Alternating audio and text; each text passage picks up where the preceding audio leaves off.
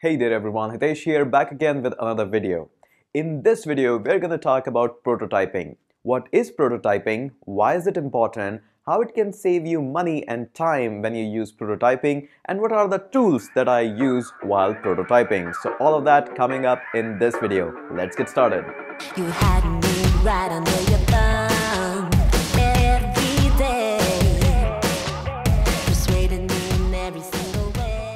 First and foremost, let me talk about what is prototyping and why we should be using it. What is the problem that prototyping is solving for us? Let's just say you are a guy like me who is a one-man army who designs everything, codes everything, talks to the client and does everything like that.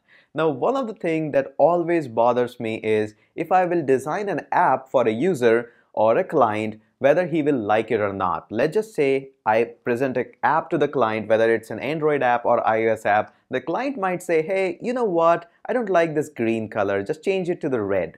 And I can do that, not a big deal. But then the client says, you know what, I don't like these buttons to be too much circular. I want the square buttons. And I just say, okay, that's okay. Then client come up with another demand and says, you know what, these things should be at bottom, these things should be at right, these things should be at the lower end, and these things can be shifted to the bottom of the things or maybe at the mid of the things. And then begins the nightmare, because all of these things, when you change the code, it's not so easy to present in an app or in a website as well. These small changes, whether they are in an Android app, iOS app, or maybe a website, are not so easy to design. And this is all I'm talking about the client situation. The clients can be handled. They are always going to ask you for revisions. You have to provide them. But when these things are taken care in in-house or in a corporate situation, when you have hired a user experience design guy and he just comes and say, you know what, I want to just bring these components at the bottom. You say, okay, I'm going to do it. Your design, user experience, and I'm going to just do it. And then he comes back to you and says, you know what, the previous one was better, just revert the changes. And you just want to murder that guy because it takes so much effort for just writing the codes of all these things. And it is not so easy. And for years and years, people has been doing all these things. Now, at early days, people who remember the early days freelancing, we used to provide clients the Photoshop of the website, how it used to look like. Then the things move on to the app, and then you used to provide the Photoshop link of these apps. And client doesn't really know that how it's going to feel like and how it's going to perform on the devices and all these things. Still, somehow you have to convince that this is the final design. Because when you ask a programmer or a coder or the person who writes the code, changing all these things is not so easy for him. Simply because it takes a lot of time, and time is money. This brings us to the concept of prototyping. Now, I don't know what you have learned in your computer science degree of what the prototyping is, but on an industry scale, almost everyone is using prototyping. Prototyping simply means it's not an exact app, but it's like moreover a photos of the app. It can be designed in Photoshop, Illustrator, maybe Sketch, or whatever the platform or tool you are using. These are just photos. And in photos, somehow we use these photos to just put it into a mobile phone or on a website, and somehow user is allowed to click on the places where it was meant to be clicked and then move on to the next photo. So this is how the prototyping is being designed and is being served to the client.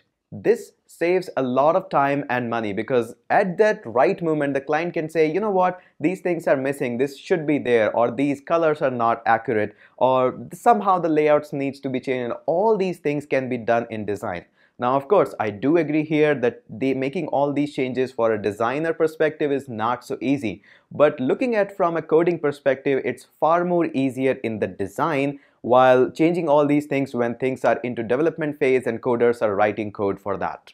A lot of people think that designing the apps like Twitter, Facebook, Pinterest, Dropbox, Airbnb, some guy might have just got onto his chair and just start writing the gibberish code on Atom, maybe Xcode, maybe Android Studio, and voila, your app is done. No, this is not how the things are done in industry. The first and very first step is designing a prototype. Now, yes, of course, there are a variety of steps. A lot of people get involved in it, like UI expert, user experience expert, designers, colors, and then finally doing a prototyping, writing code, then rolling out betas, and all this. This is a complex process, and The more steps you are going to be involving in that phase, the more shiny the product is going to be. Okay, Hitesh, now we understand what is prototyping and why is it important and how it can reduce our work with the clients or maybe the final product. So what are the tools that you use for prototyping? I'm glad that you asked that. Okay, just pause there right now, right there. This is not a sponsored video. I know whenever I name any product, I'm onto a stage on a platform YouTube where anybody just names out any product, it means that it's a sponsored video. This is not. Nobody sponsored me for this. I wish they could have, but no, this time they didn't sponsor me. In case you have been following me around, you know that I'm a sketch guy. I use sketch for all of my design things. Now there is no wrong that if you use Photoshop or Illustrator or maybe Affinity Design Studio or maybe Affinity Photos or Design, whatever you're using, I'm a sketch guy.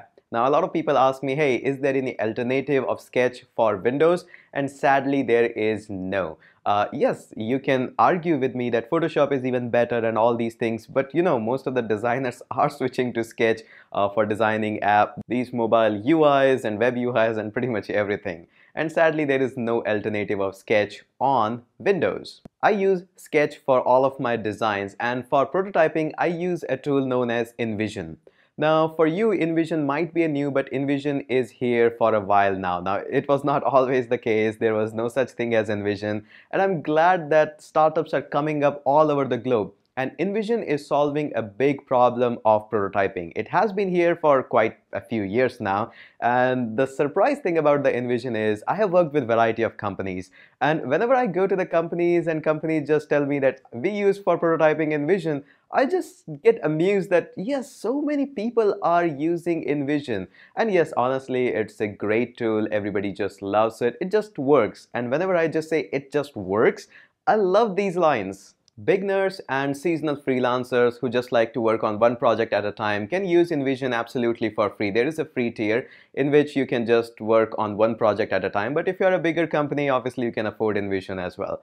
Now in the InVision, you just open up your account, you can just put up your images and can just mark out the places where you want something to happen. Maybe you want to move to next screen or next view, whatever that is. You can just mark that, and when somebody touches that on the phone, it just moves to the next screen.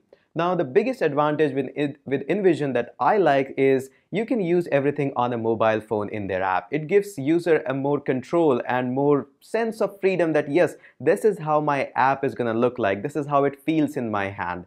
This is a great advantage for freelancers and app developers. The guys at InVision knows it really best that people are shifting towards Sketch, and that is why they provide like extraordinary support to Sketch. You can directly upload all of your Sketch file just like that, and they're gonna extract all these things like screens and icons and all of these directly from your Sketch file. And I found this is amazing. I really like these guys that they know how the industry is shaping and how the industry is moving towards Sketch and all these other tools that are coming up every single day. I like when things are updated and people know what they are actually doing, and InVision happen to know what they are doing. I highly recommend for the new beginners and the people who are in the college right now to get to know about these tools. So whenever you reach to the company stage and you reach the stage where you're working at some company, you don't just see these tools for the very first time. You're already aware of it. And one good way of finding about for such all these tools is this channel. Go ahead and do subscribe this. That was smooth integration of subscribing the channel, isn't it? In the upcoming few videos, I'm going to walk through and we'll talk more about prototyping and designing such things. In the upcoming few videos, we're going to fire up our Sketch. We'll design a few login screens, few test elements and all these things in Sketch so that we have something to work, and then we will move on to InVision. In the InVision, we will be uploading our images and all these assets, and I will walk you through that how InVision works, how you can have your InVision app and can just make sure that how your apps looks like in the phone, how the user experience and all these things. So stay tuned, and in the upcoming few videos, we're going to have a lot more fun with the designing the things and InVision app. A lot more new technology are going to be discussed at this channel. That's it for this video. At this channel, we talk a lot about programming stuff and new tech stuff that is happening around the industry. So in case you are new here, do hit that red subscribe button and I'll surely catch you up in the next video. Hey, just more one side thing. In case you haven't checked out the Learn Code Online app at Google Play Store as well as iOS Store, go ahead, check them out. They're pretty awesome.